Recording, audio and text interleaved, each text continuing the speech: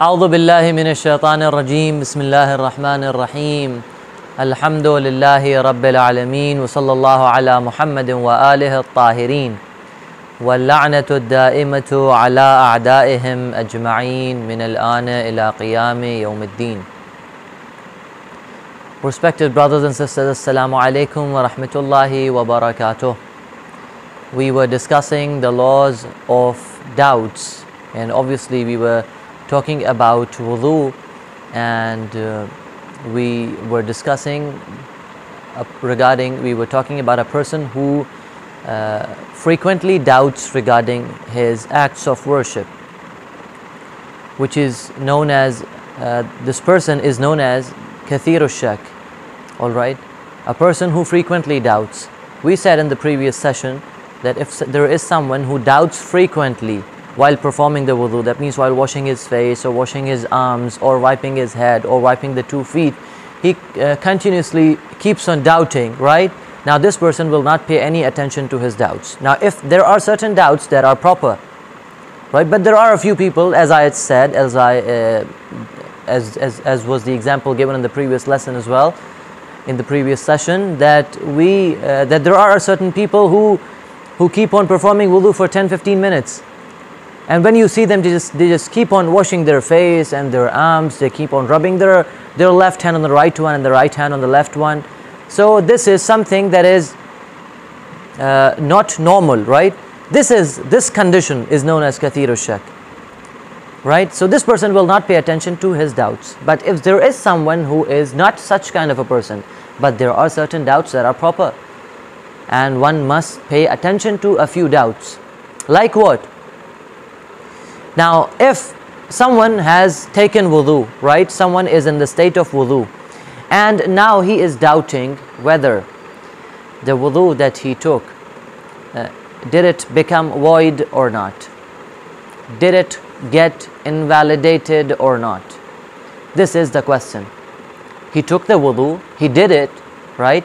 And now he is doubting with regards to a hadath, with regards to something that invalidates a wudu. Now here, this person, this doubt, how are we going to be clearing it off? In this condition, what are we going to say? We'll say that this person is in the state of wudu. That means he need not take any wudu, and he will be regarded as in the state of purity, in a state of tahara. That means his wudu will be valid. All right. So if someone doubts whether his wudu has become void or not, he must treat as it is still being valid. All right. This is how he's going to be treating. Okay. But here comes an important mas'ala. And that mas'ala is regarding istibra. Istibra is the 9 acts, all right, that one must perform after urinating, all right, that will be discussed. And if someone, after he uses the toilet, after urinating, he has not performed istibra, and without perform, because istibra is something that is mustahab, all right, it's something that's mustahab. So if someone after urinating, he did not perform istibra, and then he took wudu, he did his wudu, in this situation, after performing wudu, now some fluid, it came out of the urinatory organ, all right.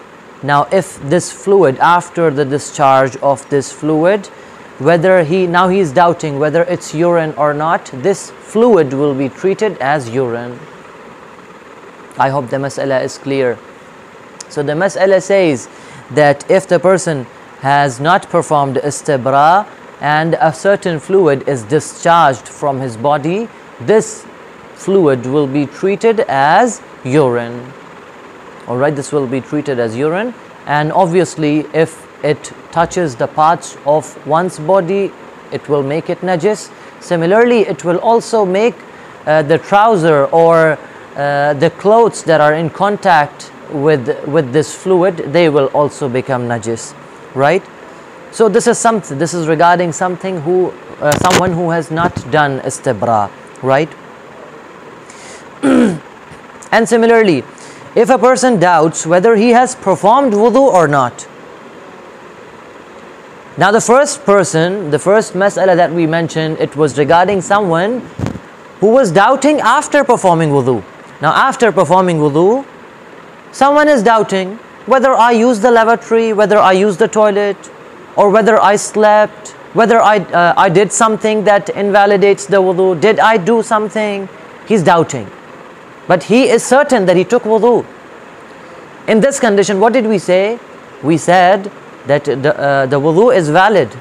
It's absolutely all right. But now the second mas'ala that we discussed right now, here the person is doubting the wudu itself. He's doubting whether he took wudu or not. All right? So this is something that he is doubting.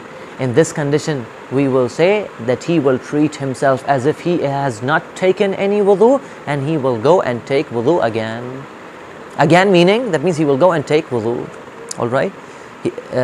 He says that he must deem that he has not, and he must perform wudu. In this situation, the person should perform wudu. Okay.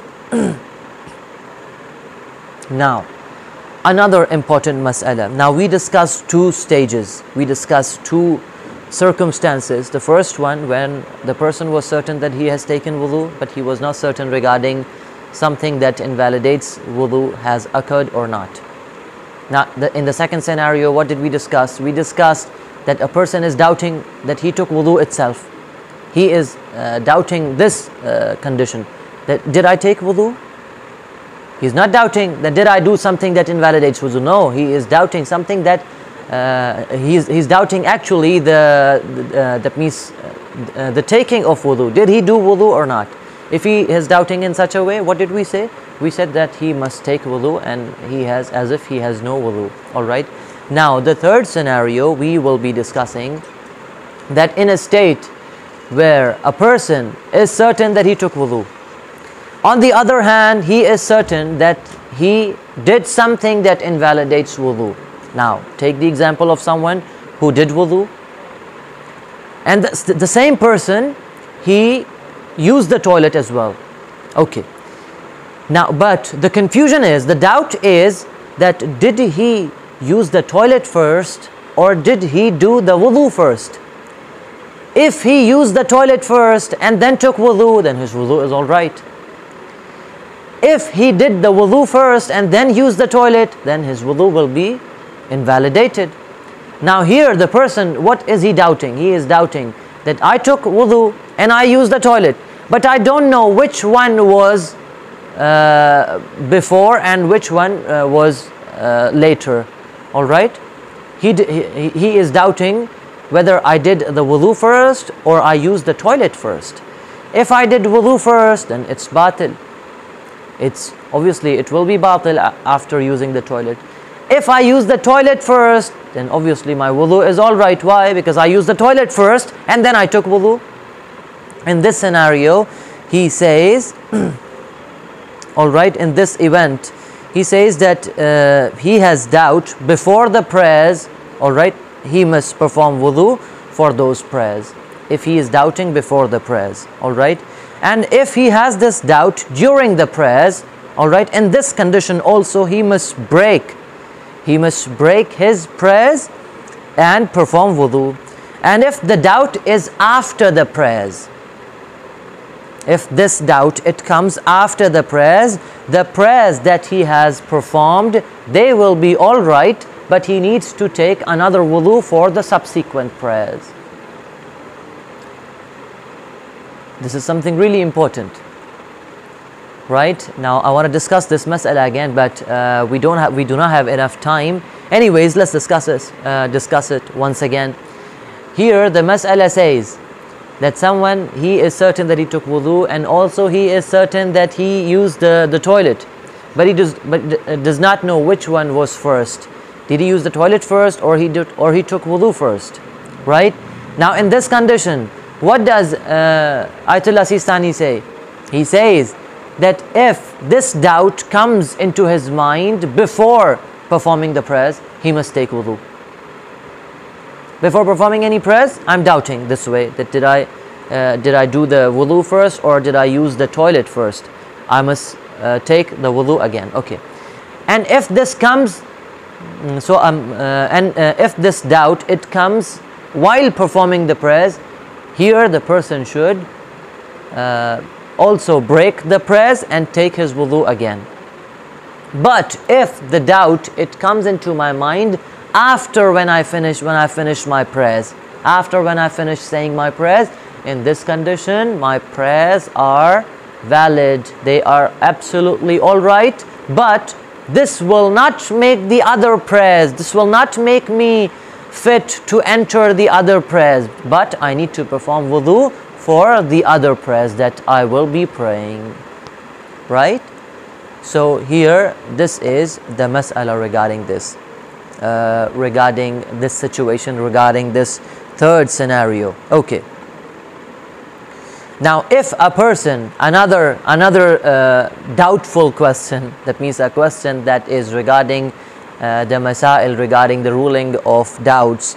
He says, if a person doubts after prayers whether he had performed wudu or not, in this condition, his prayers, they are valid, but he needs to perform wudu for the subsequent prayers. Alright, this is something that, this is not related to the third scenario that we discussed just before 30 seconds, 1 minute. No, this is regarding something else. This is a general mas'ala, that if a person is doubting, after when he finishes prayers, he is doubting that did he perform the wudu, did he took wudu or not? Did he do it? Did he do wudu or not? In this condition, the prayers that he performed, they are valid. They are all right. He need not perform them again. All right, but he needs to take wudu for the subsequent prayers. That means that wudu, that being those prayers valid, will not be sufficient to make this person fit to enter the other prayers, but he needs to take wudu for the other prayers that he will be praying. Okay. So this is also another mas'ala. And the last mas'ala regarding this, regarding the doubts, is that if a person during prayers, that means he's doubting during the prayers that whether or not he had wudu or not, did he perform wudu or not? While I'm praying, I'm just asking myself, I'm questioning, I'm doubting that did I perform wudu or not? In this condition, or based on obligatory precaution, what one must do, he must perform wudu and say his prayers again. He must perform the wudu and must say his prayers again. Okay. Now this was all the rules regarding wudu, right? Most of them, and the most important of them, they were these laws that we discussed right now. Okay. Now we're going to be discussing those things for which it's obligatory on us to take wudu. While I'm talking, while I'm discussing something, or while I'm going above the pulpit to say a majlis, for example, or while I enter into a mosque, or any other act when I do, is it obligatory on me to take wudu? What are the conditions, what are the situations in which it's obligatory on a person to perform the wudu? He says there are 6 conditions, there are 6 places. Wudu it becomes obligatory for 6 things, alright? It's obligatory to perform wudu for 6 things. Okay. The first one is for prayers, for all kinds of prayers. Whether it be obligatory prayers, whether it be recommended. It be obligatory or recommended, one must perform wudu for all his prayers. Alright? So when I want to say my morning prayers or the noon prayers or whatever, the afternoon prayers, Maghrib, Isha, Dhuhr, Asr, Fajr, or when I want to say the night prayers, which is Namaz-e-Shab, Salat-e-Layl, or any other prayer, the prayers that are prayed in the holy month of Ramadan. So all these prayers, it's obligatory for a person to take wudu, except one. except one prayer, which is Salatil Mayyit, the prayers that are performed on a Mayyit, alright, on a dead body, after when it's after giving it the ghusl and the shroud, covering it with the shroud, that is the kafan, alright, it's obligatory to say prayers on the Mayyit. It's obligatory to say namaz, to say salat on that Mayyit. This is known as Salatil Mayyit. Now for this prayers, it's not obligatory on a person to take wudu. Even if you're not in a state of wudu, you're not in a state of tahara, even in that situation, it's permissible for you to stand and say the prayers for that person, for that dead person, right? So wudu is obligatory for all kinds of prayers except one, which is Salatil Mayyit. So this is the first thing out of those six. Out of those six things for which we need to perform wudu, this is the first one. Okay. The second one is when a person wants to say a tashahhud or a sujood or a sajda that he has forgotten. Now, for example, a person was praying he was saying his prayers, all right, and while saying these prayers, he forgot to do one of the sajdas. All right, one needs to prostrate 2 times in every rakat, right? After when he sits, he should go on the floor, put his head on the ground, on the earth, and would say Subhana Rabbiyal A'la wa bihamdih twice, right? Then come up and then we'll say it again. So one must perform the sajda twice, right?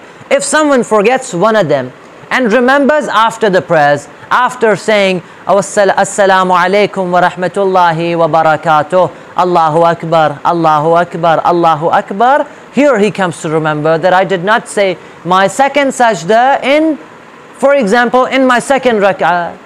Now here what's obligatory on this person? It's obligatory on this person to say the sajda after completing the prayers. Now this sajda, it requires wudu. The person should be in the state of tahara to say this wudu, to say this sajda. I hope the mas'ala is clear. This is the second thing.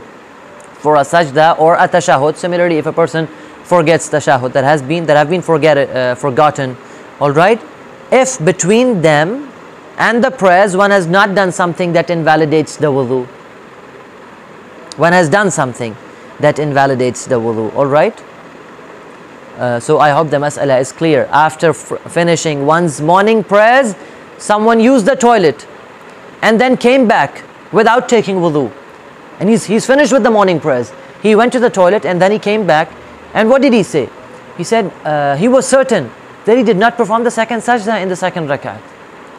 So here it's obligatory on him to take wudu, to do wudu again, and will perform the second sajda. Alright? So here it's obligatory on this person to perform these forgotten acts. It's obligatory to take wudu. So this is the second point. Now within brackets, we must also say that as far as sajdatul sahv is concerned, sajda is sahv, this is the better way to say it. Sajda is sahv because there are 2 sajdas, 2 prostrations that are done to correct something. Now this will also be discussed in the book of prayers. When we discuss the laws and the rulings regarding the prayers, we will be discussing what are sajdatul sahv, and obviously if you want to know them, you can refer to certain books or websites or ask other ulama. Obviously we won't be having this much time to go into brackets for this long. Anyways, so if someone wants to perform sajdatul sahv, sajda is sahv, it's not obligatory on the person to take wudu. It's not obligatory for him to be in the state of tahara to say sajdatul sahv. Alright, that's what he says, that it's not obligatory, however, to perform wudu for the 2 prostrations for any kind of mistake that a person makes. Alright, for example, he's forgotten the tashahhud, or he stood up in a place where he should not have stood up, right, while praying. This will be discussed. These laws are mentioned in the laws of prayers. Okay. Now similarly, the third thing is for which a person, it's obligatory on a person to take wudu is while doing the tawaf around the Kaaba, whether it be Hajj or it be Umrah. Whether it be Hajj or for Umrah, while performing the tawaf, it's obligatory on the person to take wudu, to be in the state of tahara. Alright? While circumambulating around the Kaaba. So this is the third point. Okay. Now the other 3 we'll be discussing them in the next part, but before finishing we must also discuss a few laws regarding the holy month of Ramadan. Okay, so we were discussing about the things that invalidate the fast, right? Now one of such thing that invalidate the fast are one of such thing is that, on an obligatory precaution of course, that if someone causes thick dust to reach his throat, if someone causes thick dust to reach one's throat, this will also make the fast, it will make it void, it will invalidate the fast. All right, someone causes thick dust to reach one's throat, this will make the fast void. This is unlawful for a person to do it. Okay, so whether the dust is of something that is lawful, that means whether it be flour, okay, flour that is taken from wheat, or it be mud. Mud is something that's unlawful to eat, all right, except Turbat al-Husayn alayhi salam, Turbat al-Imam al-Husayn alayhi salam, that is only for the healing purpose, that can be used in a small amount. But mud is, it's not permissible to eat it. So even if it be something permissible like flour, or it be something unlawful like mud, one must not make the thick dust enter into one's throat. Okay, now if someone forgets that he is fasting and does not take care, and then he does something similar, reaches his throat, but it was not intentional. Okay, in this condition his fast will be all right, his fast will not be invalidated. Okay, if someone forgets and then unintentionally someone makes a bit of such kind of dust enter into his throat, this will not invalidate the fast. The same thing we discussed while we were discussing eating and drinking, right? That if someone has forgotten that he is fasting, this happens normally in the earlier days of the holy month of Ramadan, for those people who do not fast the month of Rajab and Sha'ban, because this is something new for them. They're doing something new after 11 months, right? So sometimes they forget that they are fasting. So what do? They eat something or they drink something by mistake. This is unintentional, and obviously, as we said, that this will not invalidate one's fast. Similarly, we're saying that if someone forgets that he's fasting and he does not take due care, or if dust or something similar reaches his throat involuntarily, that means out of mistake, in this condition his fast does not become invalid, it will not be invalidated. Okay, and similarly here also, Ayatollah Sistani mentions the mas'ala which is asked a lot regarding immersing one's complete head into water. Is it permissible for us to immerse our head into water or not? Is it permissible? Will it invalidate the fast? Will it invalidate our sawm or not? Here he says immersing the entire head in water does not invalidate one's fast, although it's not recommended to do it. It's makruh. It's makruh for a person to immerse one's complete head into water. Although it's makruh, but it will not invalidate the fast. Okay. Now, and the same is the case, here this is the reason. Now one might ask that why is smoking not permissible? All right, this is probably the last thing we're discussing regarding today's discussion, that why is smoking also not permissible while a person is fasting, as far as the view of Ayatollah Sistani is concerned. The same is the thing with smoking, and he mentions it within these laws.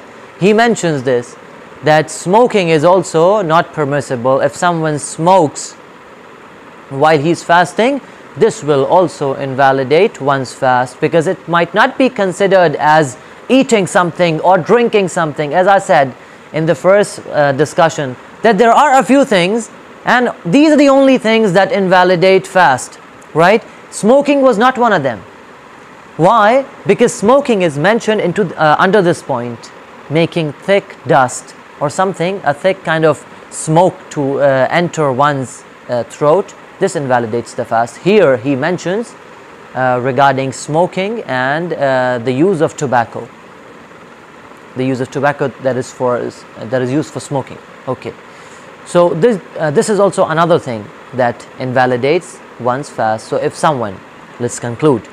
So if someone makes thick dust enter into one's throat, this will invalidate the fast. This was all regarding today's discussion. Inshallah, we're going to be discussing some other laws in the next one. هذا وصلى الله على محمد وآله الطاهرين.